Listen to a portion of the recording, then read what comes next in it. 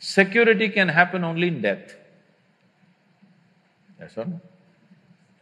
People keep asking me, coming to me and asking me, Sadhguru, please bless us, nothing should happen to us.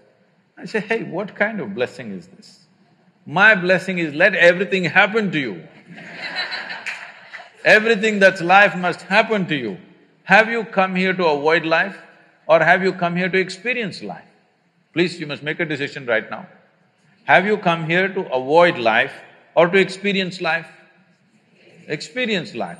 All the different dimensions of what this life holds must happen to you, isn't it so?